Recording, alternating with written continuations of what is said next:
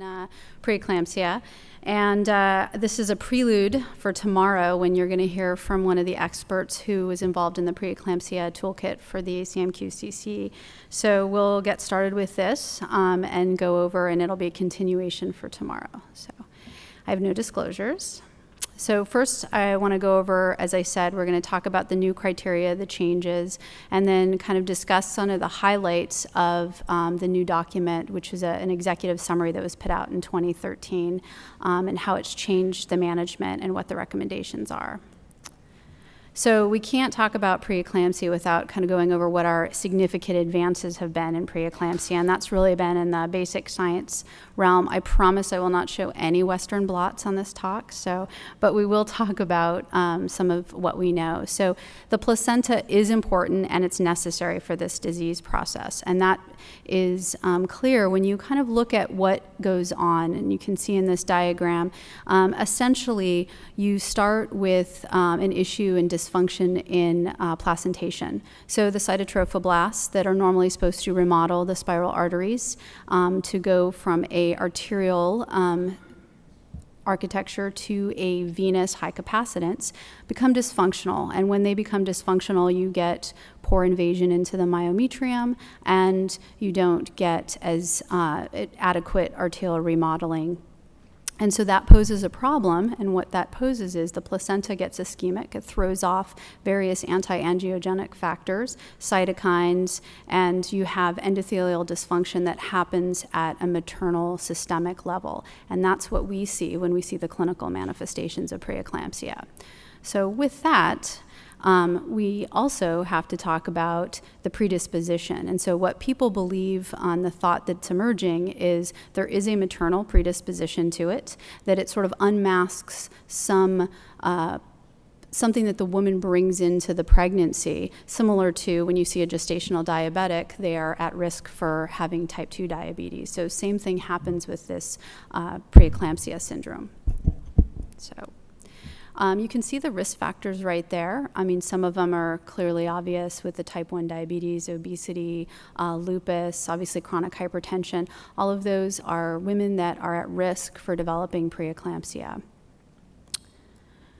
So the next thing is what is kind of new and emerging, and that is kind of a hotbed of research and future areas that we need to really delineate, is the significant risks that continue after delivery. Now, we'll talk about the epidemiologic data that's out, but really this is a risk that this woman has much higher cardiovascular disease later on. So the cure, as I used to teach when I was a chief resident for OB, and when I was an intern, I learned this in OB, is that, oh, just deliver the patient and they're cured. Well, that is apparently not entirely true. So there was a big meta-analysis that looked at the data on what happens to these women after they deliver. And really, one of the big issues is this. If they have preeclampsia before 37 weeks, they have an 8-fold higher risk of having cardiovascular disease later in life. That's huge. That's huge. And because of that, really the experts in this area, and this is a citation from one of the leading experts and was the chair of this hypertension executive summary, which is Jim Roberts.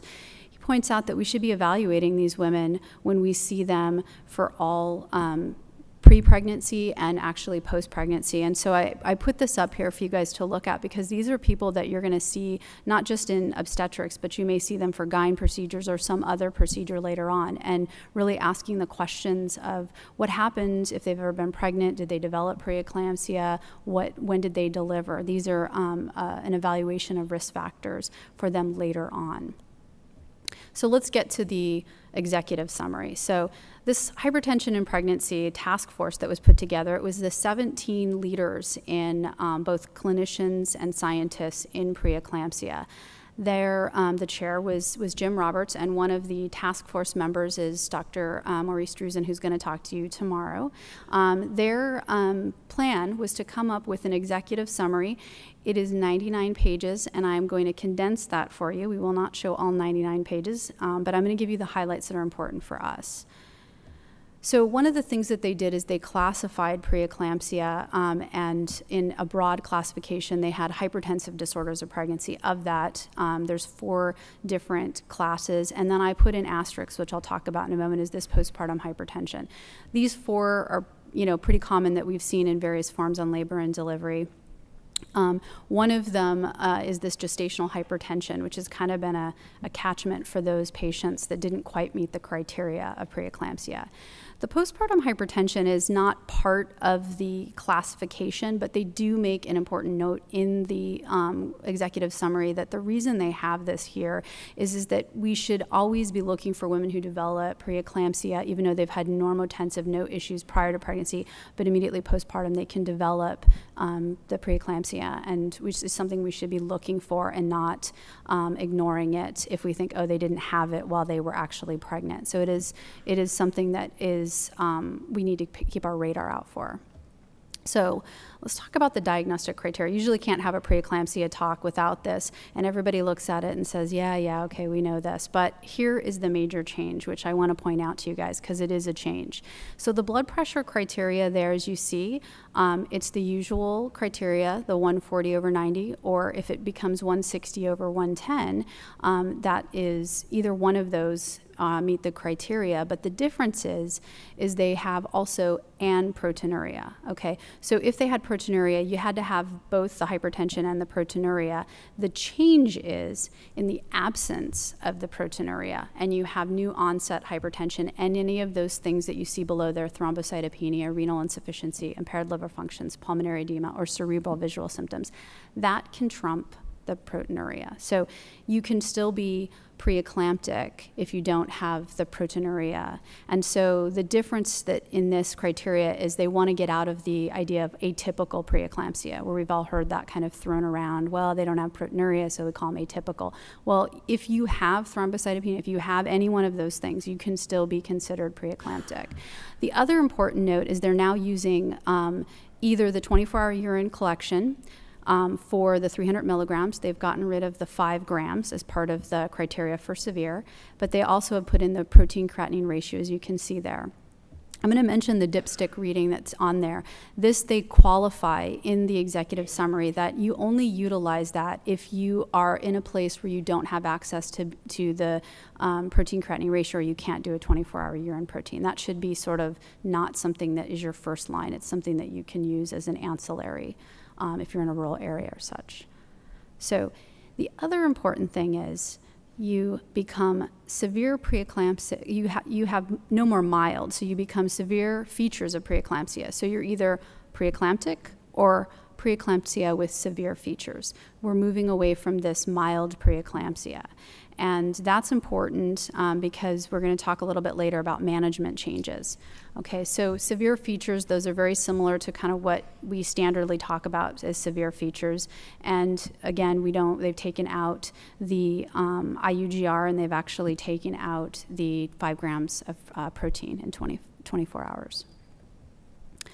So let's talk about another way they're classifying preeclampsia, because this also has an impact on management. They're really separating these early onset versus late onset. And they're defining that as prior to 34 weeks of gestational age for early onset, and late onset is after 37 weeks. In between, it's really a gray zone. And if you talk to the experts about this, it is a gray zone. We don't quite know what to do with those patients. Their importance is really for surveillance while they're pregnant and their management for future pregnancies. And because you see the cardiovascular disease risk factors are much higher when you look at just the early onset preeclamptics. So, which brings us to what we can do for these patients who have had preeclampsia in the past, who are coming back for subsequent pregnancies. There's been a big push and a lot of studies that have been done. There's actually about 30,000 patients that they've looked at from various studies looking at low-dose aspirin.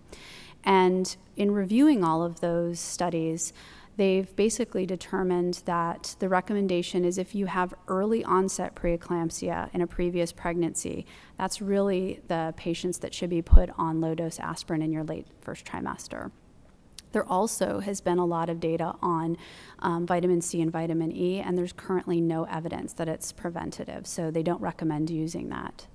So this was a study that came out and actually was part of the guidelines that they put in, the executive summary, and it really delineates the issue of where aspirin can be beneficial. If you look at that top category and you see right there the prevalence, if your prevalence of developing preeclampsia with your subsequent pregnancy is 18%, and that prevalence is that high in women who've had either one previous pregnancy with early onset preeclampsia or 2 pregnancies with preeclampsia, your number needed to treat to prevent preeclampsia would be 56. So you can see where they recommend, why they delineate that early onset group.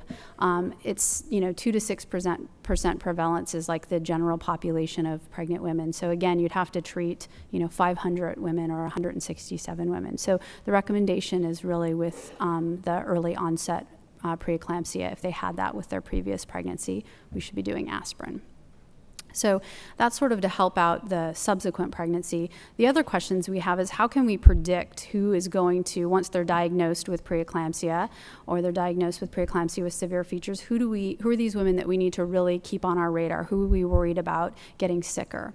And there was a great study in The Lancet that actually tried to just look at this. And the reason that the study was developed is because they were thinking about in rural areas with limited resources, who do I transfer? Who's somebody that I need to be worried about? And so this study actually looked at various risk factors, looked at various morbidities, and found that the predictors were gestational age, interestingly, chest pain or dyspnea, which we rarely ask, oxygen saturation on room air when they present, their platelet count, their creatinine, and their AST. So I have kind of a list there of all the things that they were looking at and trying to get predictors for.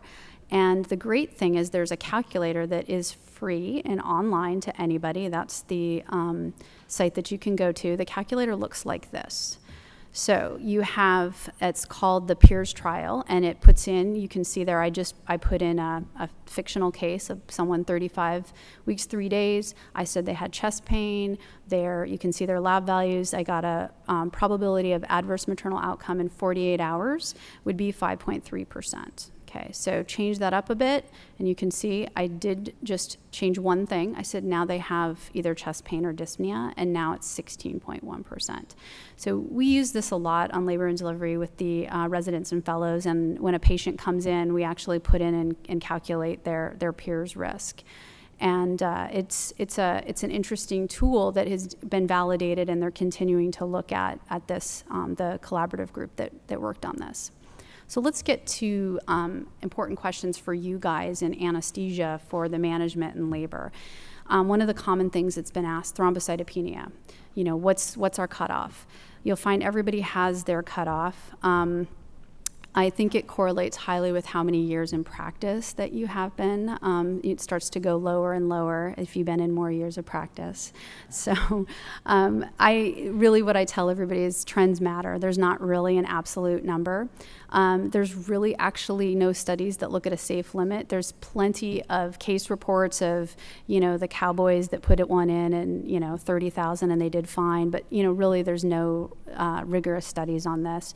The ASA doesn't recommend a safe limit. Stability is the issue. And I'd like to point out something that I think is really important is we really don't have any data on the platelet count correlating with platelet function. So that's an important point. We're just extrapolating that. So really look at the trend. If it's dropping and the trend is looking like this, I would think differently than if the trend is looking like this. The next thing that becomes a little bit controversial, magnesium sulfate for eclampsia prevention.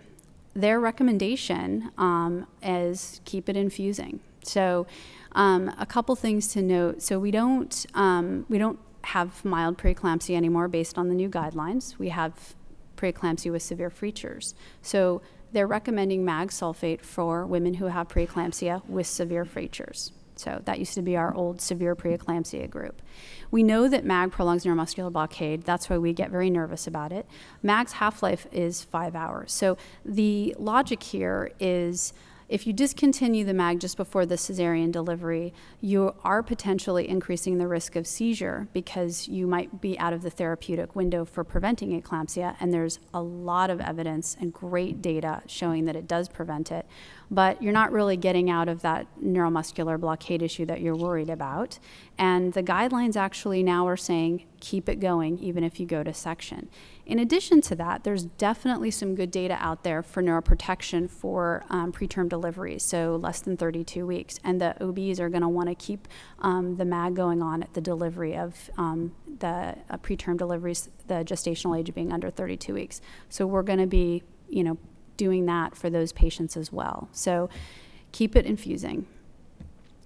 So management in labor, other issue, which was an ACOG guideline, and they were very, very particular about this. Severe range blood pressures need swift attention. And they were so, this was such a significant issue that they've actually given pretty strict criteria in their ACOG guidelines. That comes from the data that I showed up there. 2/3 of the maternal deaths in UK were from cerebral hemorrhage or infarction. In the US, when they looked at a case series of 28 women with severe preeclampsia, 54% died, and all but one had a blood pressure of greater than 160. So this is a real issue. You can see the guidelines there.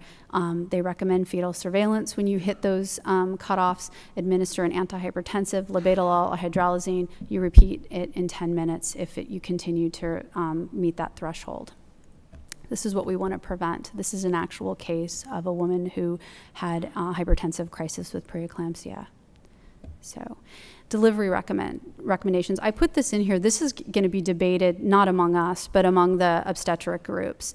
And I can tell you at our own obstetric group, there's still some debate about delivery of gestational hypertensives or preeclamptics at 37 weeks. So I just put these up here for you guys to understand that, we're going to see these preeclampsia with severe features.